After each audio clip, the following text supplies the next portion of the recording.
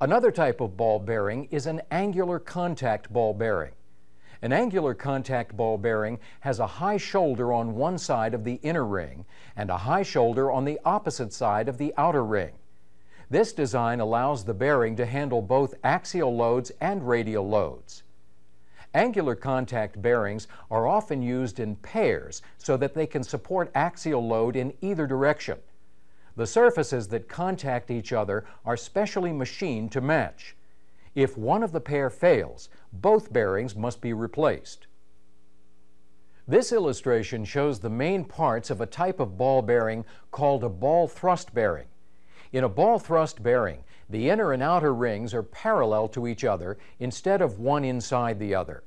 This placement of the rings allows the bearing to support axial load, but only a small amount of radial load. The other basic category of rolling contact bearings is roller bearings. Roller bearings can carry more load than ball bearings because rollers are larger than balls and they spread the load over a greater area. Let's look at some common types of roller bearings. Cylindrical roller bearings have rollers that are shaped like cylinders. These bearings are designed primarily to support heavy radial loads. Needle roller bearings are similar to cylindrical bearings, but the rollers are much thinner.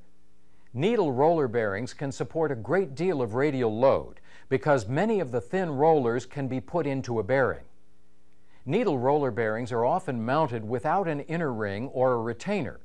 Instead, the rollers ride directly on the surface of the shaft. Because these bearings can be mounted without an inner ring, they are often mounted on shafts where space is limited. Another type of roller bearing is a tapered roller bearing.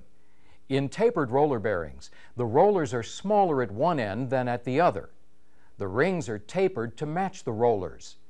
Tapered roller bearings can support both radial loads and axial loads.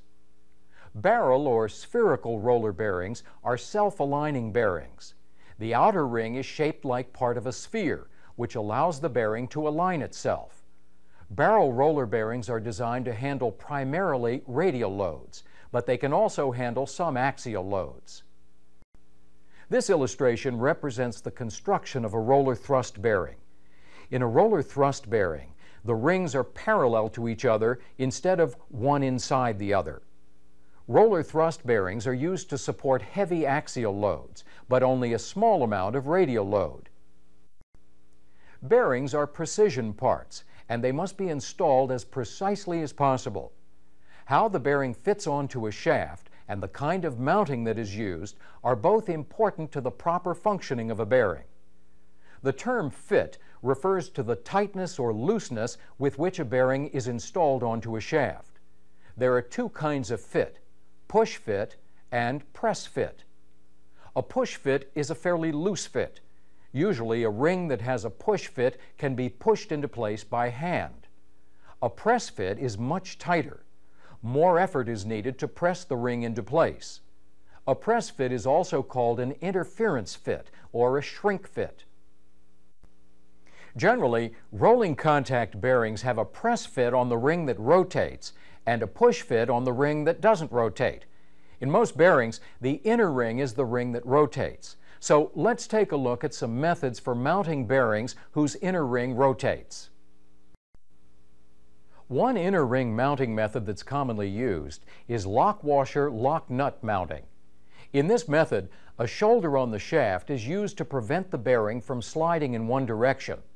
The shoulder is the place on the shaft where the shaft size changes so that a bearing can be placed against it. The bearing is installed with a press fit against the shoulder. A lock washer and a lock nut are used on the other side of the bearing to prevent the bearing from sliding in the opposite direction. The lock washer has a tab that fits into a slot in the shaft and prevents the lock washer from slipping around the shaft. Other tabs on the lock washer can be bent to fit into slots in the lock nut to prevent the nut from loosening.